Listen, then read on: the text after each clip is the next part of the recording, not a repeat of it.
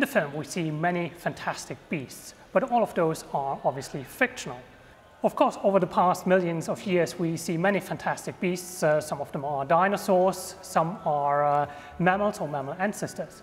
But one of the most iconic ones is probably this fossil here. This is a fossil of a saber-toothed cat, and that's probably one of the most prominent and easily recognizable by its long teeth here at the front. That is something which we don't see in today's large cats, and that makes this fossil very fantastic.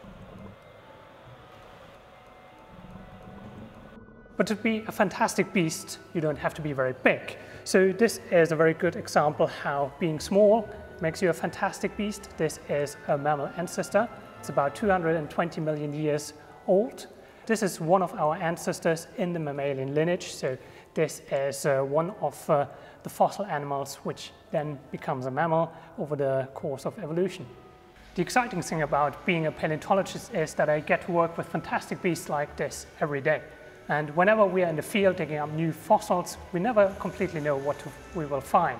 So digging up new fossils, we can find something we already know, but also something completely new, a new fantastic beast which we then get to do research on and study and present to the public.